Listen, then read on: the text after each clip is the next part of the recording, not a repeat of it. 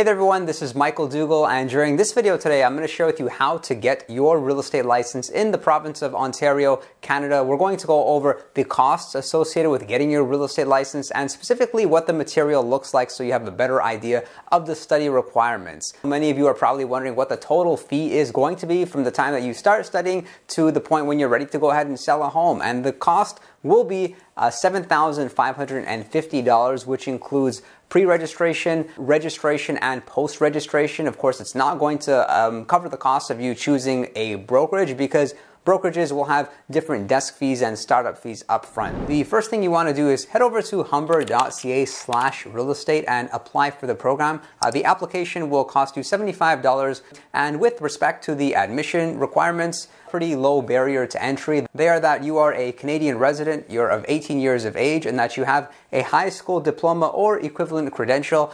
Even if you don't have a high school diploma, there is an application which you can do on the humber.ca website, and they will pretty much determine if you're a good fit for the industry. So after the application fee, we have our cost for the course, also known as e-learning. That's $3,190. And if you go on the website, they've actually done a really good job breaking this down. You understand what you're paying for. And the great news is that payment is not due upfront. You pay for it as you go about the courses. So for example, course 1, the cost is $525, and the course 1 exam costs $100. And even if you go and browse through the courses, you get an idea as far as the study duration range and the recommended time it will take you to complete each exam. As an illustration, look at course 2 here. We can see that the average duration is 150 hours. So they recommend you take 10 weeks aside in order to complete all this material. Many people do as well consider course 2 to be the hardest, but I truly don't believe any of this material is that hard, especially if you have a high school diploma or better yet, college experience, university experience. The exams,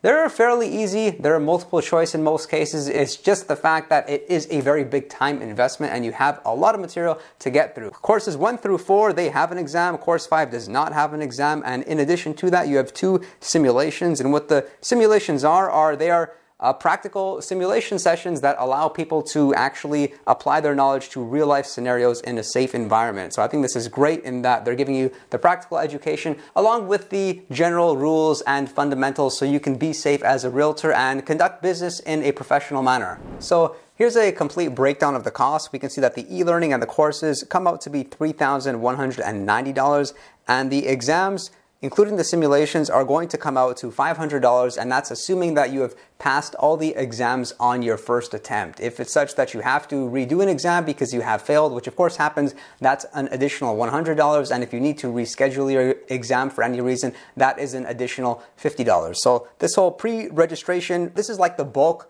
of pretty much the whole licensing process. This is where all the hard work is done. And this is the part of it which takes time. Generally will take people anywhere between 4 to 6 months. And I realize that a lot of you are likely going to be the ambitious type that think, Michael, you watch, I'm going to get my license in 2 months. And I hate to break it to you, but it's likely not going to happen. And this isn't due to your inability to study. More so, it's that you often have to wait until exams are available, until simulations are available. I've often spoken to people and they were like ready to book their exam, but it was such that they had to wait because the soonest exam was like a couple of weeks away. And so these delays do of course add up, unfortunately. A few things worth noting. First, as soon as you gain access to course 1, you have 24 months from that time in order for you to successfully complete all 5 courses as well as the 2 simulations. And for courses 1, 2, 3, and 4, you're allowed a maximum of 5 months for each course. And as for course 5, you're allowed a maximum of 1 month. So the total cost for pre-registration is $3,765. And now let's look at the cost for registration.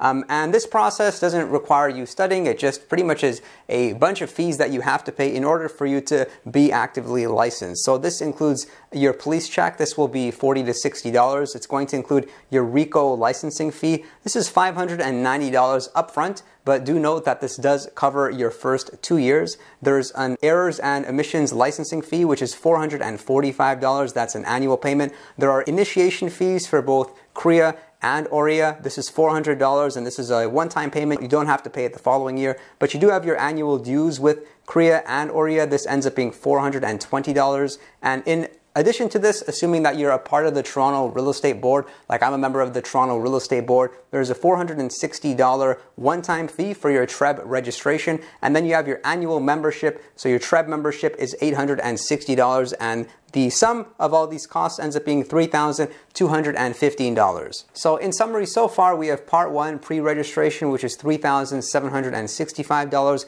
We have Part 2, which is $3,215 for registration. And on Part 3, we have post-registration. And what that looks like is taking a required compliance course, which is $300. And then you are required to choose 2 electives out of 5 possible choices. So you can choose the 2 that appeal to you most, and they cost $135 each. So what post-registration costs look like are $300 for the mandatory course, and then 2 times $135, that's $270, which equals $570. You will add up to $7,550. Like I mentioned, the great news is you don't have to pay this money up front. You will pay for it as you go about the courses and the curriculum. The next step after this is to select a brokerage that you're comfortable with as far as what the brokerage has to offer, their commission splits, their fees, what sort of training and value that they're providing you as a new agent. I spent 7 great years at RE/MAX prior, and I switched over to eXp last year, and I've increased my business. And furthermore, if you do join me here at eXp Realty, I am happily going to share with you my real estate course that I've designed specifically for helping agents to go from being a brand new agent to being somebody making $100,000 easily, because I've done it. I know you can do it. I earned about $270,000 of gross commission my first year being in the business. So what I've done is I've come up with a video course that covers the whole A through Z of selling real estate. Can you succeed as a part-time agent? What to do the first 60 days to jumpstart your career? Door knocking, buying online leads, red flag buyers. This video course will make you successful, so contact me regarding that and joining eXp. I know that you can have a very successful and fulfilled career being in the residential real estate industry, provided that you have some great mentors and role models. So if you want to learn more about that, then do contact me. My contact information is in the description box below. And if you did get value from the video, consider subscribing, and I will look forward to seeing you all next time.